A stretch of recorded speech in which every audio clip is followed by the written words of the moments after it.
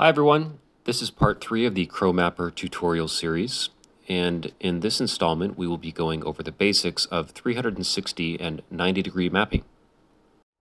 Alright, so in the song info screen there is a separate tab for any 360 degree levels, 90 degree levels, etc. So I started a 360 degree level, and it's based on my Expert Plus map.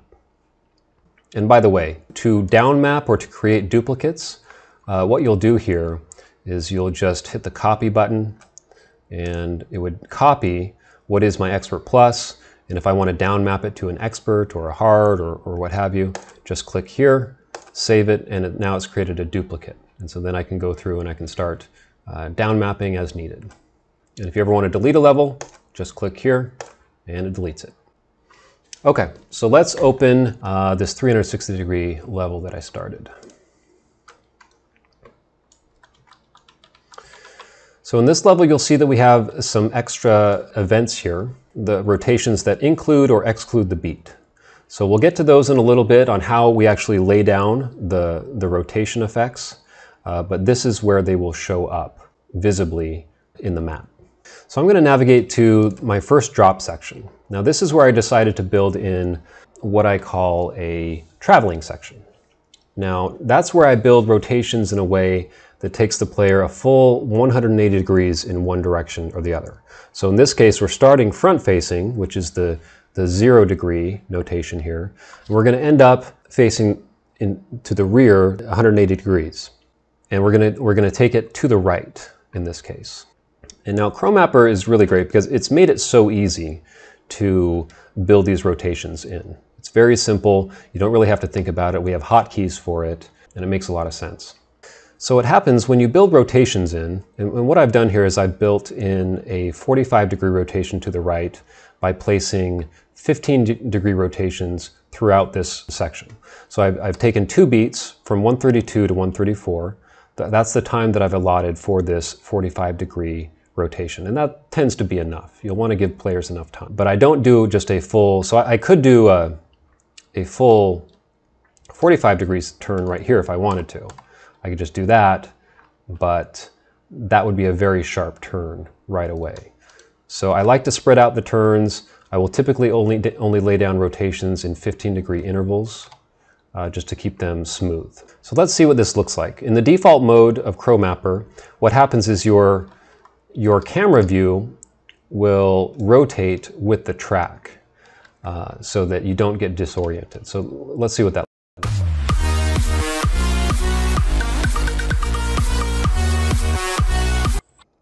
So basically our view is staying the same, but you're seeing that I'm guiding the player through these turns that take them, 45 degrees right, 45 degrees right, until we get all the way around. All right, so now you see the rotation or the traveling section that I built. I want to go through and show you how exactly I went about doing that. So let's navigate to drop 3A, and this is where I repeat or mirror what's happening in drop 1A. So because I brought them all the way around to 180 in drop 1A, and I haven't done any rotations since then, you can see that here in drop 3A, we're still facing towards the rear of our play space. So I do want to bring them back to the front of their play space because I assume they've set it up that way for a reason. All right, so let's get into it and let's see what that's going to look like. So first of all, I'm going to get rid of this wall. Don't need it.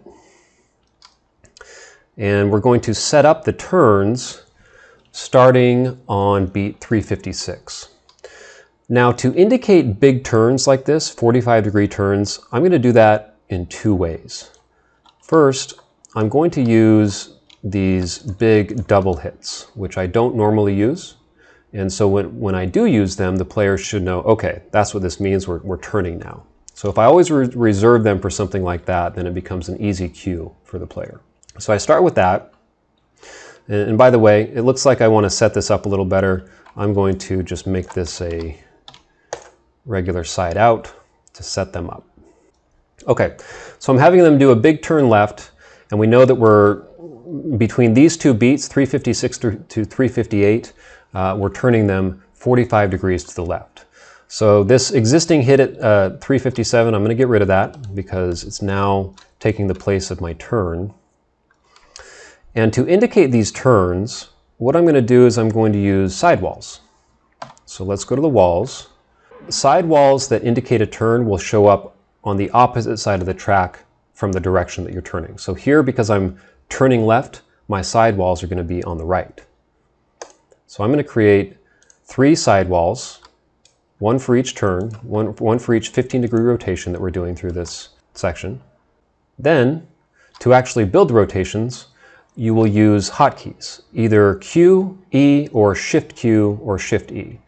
Now the difference between Q and E, Q, just hitting Q without the shift variation, that will send it 15 degrees to the left and it will exclude the current beat marker. So you can see that this wall that I placed here does not rotate. So if I delete that and then I did Shift Q, then it would include the wall that's on that beat marker. So that's really the only difference between these two. You can shift between them. And by the way, these function just like objects. I use the hotkeys because they're simpler. And each time you serially hit one of these hotkeys, it'll just add 15 degrees. So if I hit Q 3 times, I've just created a 45-degree turn. If I hit E, it subtracts that and starts going to the right. See that? So it makes it very easy to create the turns.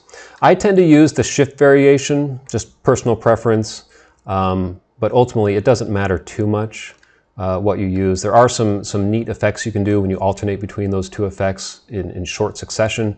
I won't get into those here, but you can play with that. So anyway, we're going to build one 15-degree rotation for each of these sidewalls. So we're going to do Shift Q, Shift Q, Shift Q. All right, so I built a 45-degree rotation to the left. And what does that look like? Okay. So plenty of time to do this rotation, but now I got a problem. I did a big hit left, and this first hit at 358 is another left hit. So that is a flow breaker. So what I want to do is I want to select this next 8-count section. And I want to flip it. So I did a mirror image, and of course now it's set up correctly. I'm making them swing left, throwing their momentum left, and then I'm resolving that momentum back to the right so it flows. Okay, so that's the basics of this turn section. We're mostly done, but we do want to make sure that each transition point is going to work. So what does this say?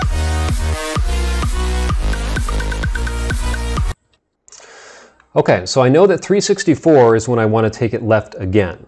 All right, so having that in mind, I know kind of the roadmap here. So let me set up that hit so that I can remember where I'm going, because now I've got to work on this transition to make sure it flows. And once I do that, once I've smoothed out the transition, then I'll have an intact 8-count section that I can repeat essentially 4 times to finish out this traveling section. All right, so where do I want to be here? I want to set up so that my arm, so that I'm on the right here, that I'm going to hit left. So let's look at this. So I think what I'm going to do is I think this guy is going to come up. So I'm going to have a left target hitting up that way. I'm going to have this right target hitting down. And then I'm going to delete this and I'm going to bring this guy up. All right, so I've sort of modified that the little burst section here that I have. I've smoothed it out here at the end. I've thinned out the targets a little bit, but I haven't reduced the syncopation. So some of these double hits are taken out, but that's just to smooth out the flow. And as far as when I'm thinking about mapping and what matters most, always the flow matters most. So that matters more than consistency, more than whatever you're tracking to the certain musical elements. That is going to trump every single other consideration, in my opinion. So what does that look like? All right, so that should work. Everything seems to flow here. I've set up the arms on the right side so they're going to hit left, and that means that now that I've got that set up, I can come back here and I can start with my wall selection. And by the way, the rotation events over here, they are included in this range select tool that I mentioned earlier. However, they are not included in the box select. That is another reason that I prefer the range select function over box select. So I'm going to select all the way up here. Oh, I'm sorry, actually I'm all the way to here. Copy that. And then now I'm going to show you a cool trick called paste and replace. So I want to paste everything that I just put on my clipboard, but I don't want to have to go through and delete everything that's here in front of me. So to save me the trouble, I can do Control-Shift-V. And what that does is it deletes everything in the range of my clipboard. So whatever I have on my clipboard, wherever it would paste, it deletes whatever is there already and copies what I have on my clipboard. So it saves you a step. Very useful when you're doing 360 mapping, very useful for down mapping. So that is a cool trick that I'm very glad that ChroMapper has. Okay, so what does this look like?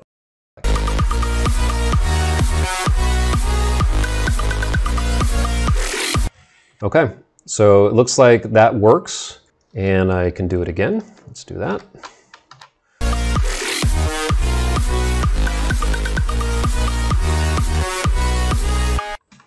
Okay, now what often happens at the end of these 32 count sections, your first 3 8 counts will be pretty much identical. You can usually use the same pattern if you'd like, but the last one may have a little bit of a difference that you may want to account for. So that is what's happening here. And that means that I can't just copy and paste what I did before. So I'm going to give it a little bit more thought.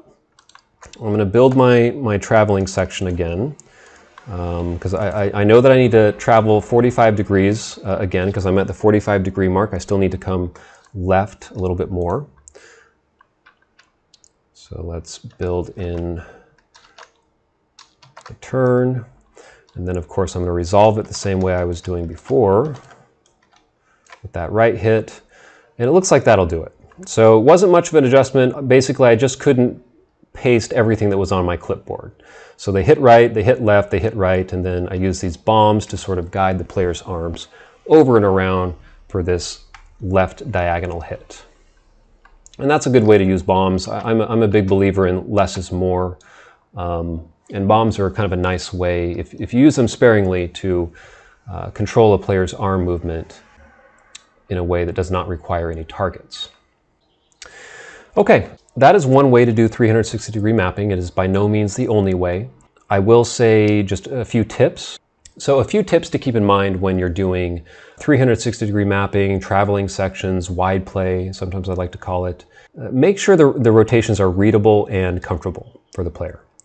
Generally, you want to be hitting in the direction of the rotation, even if it's just a single lane rotation. You want to make sure that the player is able to see and react to the objects that are coming at them comfortably without needing to jerk around or feel like they're being blindsided, because that could be perceived as a flow breaker, and that's what you want to avoid. So if you have the player hitting left, but then you've got targets that are coming from the right side over here, their attention, their periphery may not capture that, and they'll be caught off guard. Also, if you're doing a big rotation, you want to give the player enough time to rotate comfortably and be in a position to react to the next targets that are coming. So in these sections that I was building, I was giving them a full 2 beats to do this 45-degree rotation. And that should tend to be enough. Typically, of course, it depends on the tempo, speed of the song, and you'll want to test it repeatedly to make sure it's comfortable. And also keep in mind that the players are wearing headsets, right? And so if you're building wide play or rotations in a way that's causing them to jerk their head back and forth a lot, I wouldn't recommend that. That could just cause unnecessary strain and possibly injury. So do keep that in mind. And finally, as you are getting into 360-degree mapping and wide play like this, which really opens up the pattern variety in a really cool way, make sure you're testing your map more. It is different from just your standard front-facing mapping. So you want to make sure you're getting a feel for what works and what doesn't in your particular mapping style. All right, everyone. Well, I hope this was helpful. And if you have any questions for me, you can find me on Discord.